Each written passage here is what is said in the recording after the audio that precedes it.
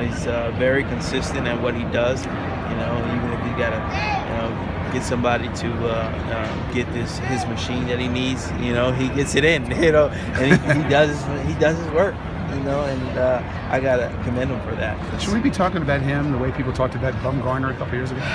Well, that's what it seemed like. He got him.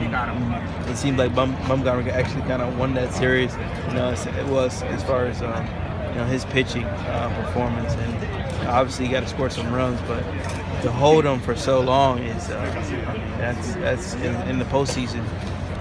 That's what you need. You need a pitcher like that to be able to lean on. And fortunately for us, we've been able to lean on Kluber.